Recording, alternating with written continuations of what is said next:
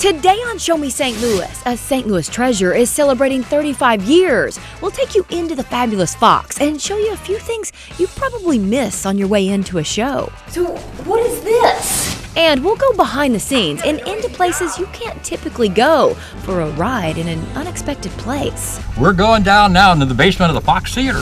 Plus a couple of places to grab a bite before or after a show. Show Me St. Louis starts now. Good morning, I'm Heidi Glaus. On this day, 35 years ago, the Fabulous Fox reopened, and how lucky are we that it did. So this morning, we're celebrating this St. Louis treasure. We're starting with a tour that points out a few things you probably miss on your way into a show. It is one of our city's finest treasures. A movie palace built to impress, an incredible structure that opened in January of 1929. Yes, 1929, $6 million. Laura Schulten knows all the ins This is called the Storm Lobby. and outs of the Fox, an old theater with a brass box office window outside and two smaller ones inside. If it was bad weather, then they would use these two smaller ones here. The grandness of the place greets you at the doors, but the curtain about came down on it in 1978 when the Fox Theater was boarded up. There was pigeons, there was rats, the plaster was falling down. A jewel emerged from the rough when it was restored to its original glory in 1982. So all the light fixtures in here, these brass fixtures, are original. All the kick plates, all the handles had been stored, and no one knew it was there except this watchman. They just recently discovered these ornate ashtrays. Everything in the Fox is over the top. There are so many things people on the way into a show miss. So, what is this? It's central vacuuming. I mean, I thought that central vac was relatively a new invention, but in 1929 the Fox had central vacuuming, it had air conditioning, and it had elevators. There are camels, geese, and lions carved into the plaster above, and more elephants than you can count on the carpet below. An elephant with the trunk up is good luck, and every trunk has to face the elephant over the stage. They're all little details Laura has been sharing with visitors for more than 20 years. I usually stop here and have people look up and look down because it's the perfect place to see the colonnades. And the architect, C. Howard Crane, that's what he was famous for, was the colonnade effect. There are hidden treasures on every floor. These are original. They were here when the theater opened. They are cloisonné elephants. They were supposedly 100 years old, and Mrs. Fox bought them from the Kaiser Wilhelm estate. Incredible craftsmanship around every corner, and a handwritten history of who's played here backstage. The graffiti here is unbelievable. And that's just something a lot of people aren't expecting. It actually started out with two very small signatures up by the Star's dressing room. It is a theater that is simply fabulous from floor to ceiling, a place that shines as bright today as it did when it first opened. Oh, I love that place. You can take a guided tour of the Fabulous Fox and learn even more about the place. They're offered at 10:30 on Tuesdays, Thursdays, and Saturdays, and last about an hour and a half. It's $8 during the week or $10 on Saturday because that one includes an organ presentation. To learn more, go to fabulousfox.com and click on the Visit tab. So you can hear the organ on Saturday, but you're about to get a different sort of organ presentation. Right, Dana Dean? That's right. The Fox is actually home to two Wurlitzer organs. The one in the main auditorium is especially fascinating. This show at the Fabulous Fox Theater isn't on stage, it's in front of the stage. The sounds of an entire orchestra are coming from just one man playing the Wurlitzer organ, an instrument installed in the Fabulous Fox Theater 89 years ago. And she's doing pretty good. The Fox has 3 people who take turns playing the organ for Saturday tours. Not only do they know how to tickle the ivories, but they aren't scared of heights. Luckily, no. I'd be in a fix if I were. Because at the Fox, the mighty Wurlitzer organ has its very own elevator. The big thrill, I think, seeing the organ come out of the floor. This Wurlitzer organ can move 10 feet above the floor, but it also goes underground. Organist David Stevens invited me for a ride. Push the down button. This right here? That's it. We're going down now into the basement of the Fox Theater. Now, this is a view I'm not used to seeing at the Fox. All you see are the lifts of the big orchestra pit. Push the up button. Up. Ooh. Actually, it runs pretty smooth. The late Stan Can, who appeared on The Tonight Show 77 times, played the Fox Theater's Wurlitzer organ from 1953 to 1975. At intermission, between the movies, Stan would play, and the movie would end, the theater's still dark, and they'd throw on the spotlight, and the organ would rise. What people don't see from their seats is just how mighty the mighty Wurlitzer is. I think this is it. Okay. It has more than 2,500 pipes and 500 plus tuned percussions and is spread out in 7 rooms on the 3rd and 4th floors. It's Al Haker's job to go from room to room and keep everything sounding like it did back in 1929. There are actually computers that do this in a little box, but we've strived to maintain it in its original condition. So we expend a lot of hours so we can preserve the art form as it was in the 20s.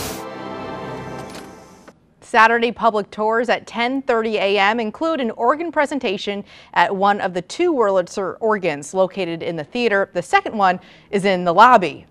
It's just an incredible instrument. It and complicated. Amazing that it fills 7 rooms. Yeah, and it was pretty scary going down there in the basement. And riding it up? And riding it up, yeah. I guess there's nowhere for you to hold on. No, it's not for me, and I don't know how to play, but it was really fun to go on. Awesome, thanks Dana. Well, in honor of Throwback Thursday, we went into the Show Me Vault for a story on a different kind of Fox tour. It's a peek of what you might or might not see on a ghost tour at the old theater. Step inside the fabulous Fox Theater and you immediately see the beauty, the ornate fixtures, the magnificent 2,000-pound chandelier. And every time I walk into this building or give a tour, I'll see something that I didn't see before. But for the first time, tour guides like Melody McGowan are shining a light on things not quite as noticeable. The employees here, we've all had some kind of experience over the years. They are unexplained, reoccurring circumstances. Numerous times here, the toilets will flush on their own. Spirits that apparently like this place as much as the rest of us. I have smelled the smell of a cigar. Normally it's right through here. It's close to this door because I would always try and check and see, is there somebody in there trying to hide smoking a cigar. She's not the only one to pick up the scent. This is not your throw a sheet over you and use pulleys and everything kind of ghost. These have actually been documented now by the St. Louis Paranormal Research Society. They actually saw documented like a puff of smoke. Now I've never seen a puff.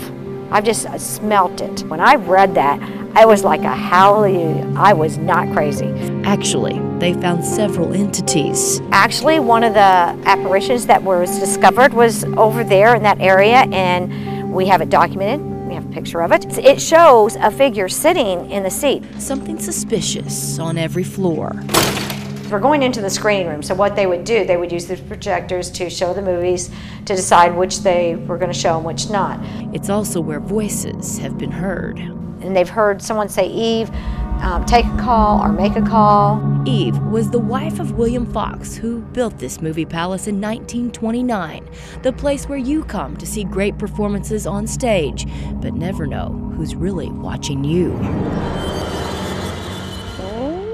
Kinda creepy. The fabulous Fox Ghost Tours have sold out the last couple of years. Tour dates and tickets for this year haven't been released yet. We should have that info next week, and as soon as we get it, we'll share it with you. One of the showstoppers, if you will, at the Fox is the chandelier that hangs over the seats. It's made up of more than 2,000 pieces of jeweled glass and weighs 5,280 pounds. It has 160 light bulbs, all of which have to be changed, and to do that, the crew has to drop this masterpiece down to the mezzanine level and climb inside. This video is from 96 or 97 when they first showed us how they lower it with a pulley system. They don't have to do it as often as they used to, thanks to LEDs. Coming up, we'll show you a couple of places to grab a bite before a show, including a sushi place doing things a little differently. And it's billed as St. Louis's first champagne bar. We'll show you what else you'll find at Curtain Call Lounge and why this is a great place after a show at the Fox. Stick around, Show Me St. Louis is just getting started. Welcome back. One place to grab a bite near the Fox is Baiku Sushi Lounge. Dana loves sushi, and this is probably my favorite place for it. So what did you think? Yeah, I loved it. And this is my first time at the sushi spot in Midtown. It's less than half a mile away from the Fox and is the perfect time for dinner before a show. This knife is like an extension of Elliot Harris's hand. It takes a little bit of practice. He's a chef who's been sharpening his sushi skills for the past 20 years. I mean, with sushi, you pretty much have a knife in your hand throughout the night. So, I mean, every cut is, there's a lot of cutting, there's a lot of precision, there's a lot of technique. Technique, like de-seeding a cucumber from the skin into the core. I like to do that for the wakame salad presentation. Marinated seaweed salad on a bed of shredded beets, and then it sits inside of the actual cucumber itself. You can find Chef Elliot rolling up classics with a twist at Baiku Sushi in Midtown. We like to do things a little bit different. So, standard, traditional technique, but I would say our presentations are a little more progressive. Like this roll shaped like a clover. Become very popular, just nice and fresh. Cilantro, jalapeno, Japanese hamachi, wrapped in the mami nori, which is the green soy paper. For a bolder flavor, he suggests the fisherman roll. Spicy yuzu crab. Yuzu's a Japanese citrus, with cucumber, avocado, and pickled burdock root, which gives it a nice smoky finish. Topped with striped bass, a little chili mayonnaise, fresh jalapeno, seared with a torch. People see the blowtorch come out and they get pretty excited. The restaurant has a unique layout. It's in a space that once served coffee and breakfast items. Well, we're in the cafe space and we're connected with the Hotel Ignacio. We share the lobby lounge space. Baiku means motorcycle in Japanese, which explains this art on the wall. That is a motorcycle that Steve Smith, who is the owner of the restaurant, had disassembled. But what do motorcycles have to do with sushi? We're in the Midtown Moto Complex, of which Triumph Grill, Baiku Sushi Lounge, Moto Europa Retail Store, the Motorcycle Museum. A unique sushi experience that'll have you coming back for more.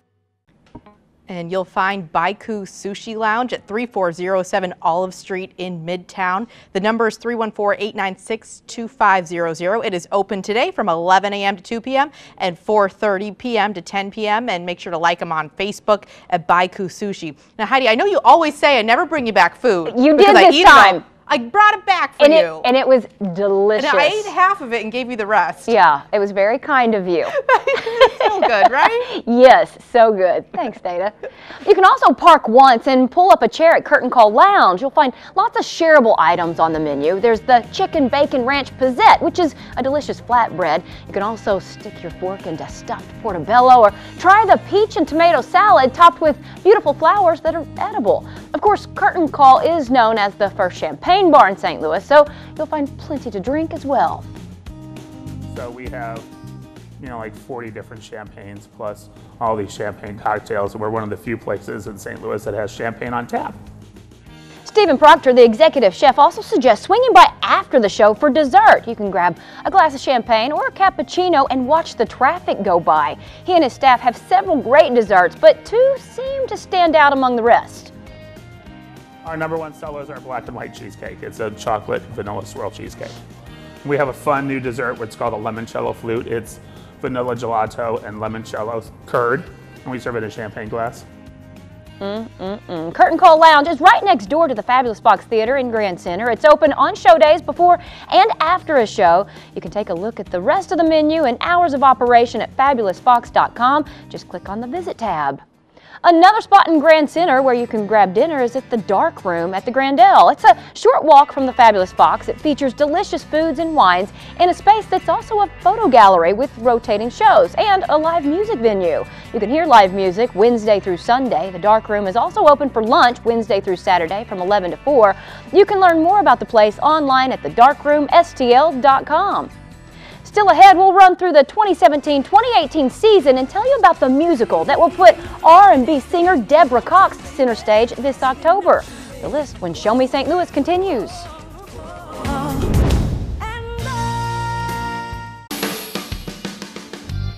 Welcome back to Show Me St. Louis. You know, over the years, the fabulous Fox Theater has had some pretty incredible performers take that stage. Grab your calendar. We're going to run through a list of some of the top shows and artists you can see this season. Mary J. Blige will be in town next Wednesday, September 13th, and boy, does she put on a show. This talented woman has 8 multi-platinum albums and 9 Grammy Awards. Her stop here in St. Louis is part of her Strength of a Woman tour. The concert starts at 8. Tickets start at $55. Speaking of R&B singers, Grammy nominee Deborah Cox has the lead role in The Bodyguard the Musical. This breathtaking romantic thriller is based on the smash hit film of the same name and will feature classic songs Whitney Houston made popular, I Want to Dance with Somebody, and of course, I Will Always Love You. The Bodyguard will be on stage October 3rd through the 15th. Tickets start at $35. Jerry Seinfeld recently added a second show for his signature stand-up routine, Seinfeld Live. The first one sold out pretty quickly, so now you have another chance to see the comic. He'll take the stage the same night as before, Friday, October 27th. His second show will start at 10 p.m. Tickets for that show start at about $50. The next Broadway musical to roll into the Fox after The Bodyguard is On Your Feet. This musical takes you behind the music and inside the real story of the record-making and groundbreaking couple, Emilio and Gloria Estefan, who, in the face of adversity, found a way to end up on their feet. It will feature some of the most iconic songs and is said to be one of the most inspiring stories in music history. It's here November 7th through the 19th. After that is Rodgers and Hammerstein's The King and I. It's been called the duo's finest work. It will be at the Fox November 28th through December 10th. It's set in 1860s Bangkok and tells the story of the unconventional relationship that develops between the King of Siam and a British school teacher whom the King brings to town to teach his many wives and children. It won the Tony Award for Best Musical Revival in 2015. Another Rodgers and Hammerstein original, Cinderella, will be here at the end of the year. It's a contemporary take on the classic tale that features an orchestra, jaw-dropping transformations, and all the moments you love and remember from the animated movie, like the pumpkin and the glass slipper. There are also a few new twists. Cinderella will be at the Fox December 27th through the 31st. A couple of Christmas classics will unfold on that big stage this year. Everyone's favorite reindeer will be in town this November. Rudolph the Red-Nosed Reindeer, the musical, which is based on the longest-running and highest-rated holiday television special, will tell the story of a young Rudolph who, because of his bright, shiny nose, is left out of those reindeer games. The cast and crew will be in town November 21st and 22nd. Tickets start at around $30. And Charles Dickens' classic tale, A Christmas Carol, will come to life December 14th through the 17th. This Yuletide tale follows Scrooge, whose values are focused exclusively on profit and his conflicts with the struggling Cratchit family. The touching climax is based on Dickens' belief that the ills of a greedy world can be healed by brotherhood and unselfishness. You can find more information about all the shows I just mentioned on the theater's website, fabulousfox.com. We're coming right back. Welcome back. The list of great shows at the Fabulous Fox for the rest of this year is impressive, but 2018 might be even more exciting. The Hills come alive in February with a brand new production of The Sound of Music. It tells the story of Maria and the Von Trapp family. This incredible show will be in town February 2nd through the 4th, and take note, on Friday, February 2nd, a free child's ticket will be offered with the purchase of an adult ticket. The evening will also include pre-show activities in the Fox Theater lobby thanks to the Fox Performing Arts Charitable Foundation. So to learn more about that, go to foxpacf.org. The hit musical and winner of 6 Tony Awards, a Grammy, and thousands of standing ovations, Chicago will also be at the Fox. The show is now the longest-running American musical in Broadway history. Its run here is March 2nd through the 4th. It's set in the 1920s and tells the story of Roxy Hart. It's one of my all-time favorites. The 2016 Tony Award winner for Best Musical Revival, The Color Purple, will play the Fox March 20th through April 1st. With a soul-raising score of jazz, gospel, ragtime, and blues, The Color Purple gives an exhilarating new spirit to the Pulitzer Prize-winning story of a young woman's journey to love and triumph in the American South. It is a can't-miss show. Two more really exciting shows we can expect in 2018. The crazy smash hit Hamilton, which tells the story of America then as told by America now. I saw it in Chicago, and it is even better than you expect it to be. It will be at the Fox for 2 weeks, April 3rd through the 22nd. It features a score that blends hip-hop, jazz, blues, rap, R&B, and Broadway. Tickets are not yet on sale, but we'll let you know as soon as they are. And the Book of Mormon is back by popular demand and will close out the Broadway series season May 29th through June 3rd. This outrageous musical comedy follows the misadventures of a mismatched pair of missionaries sent halfway across the world to spread the good word. On-sale ticket dates haven't been released for this show yet either. Single tickets, however, for the rest of the shows are on sale now. You can purchase tickets by calling the Fox Theater box office at 314-534-1111. Stop by the box office in person or go to metrotix.com. That does it for us this morning. Happiest birthdays to the Fabulous Fox. We'll see you tomorrow.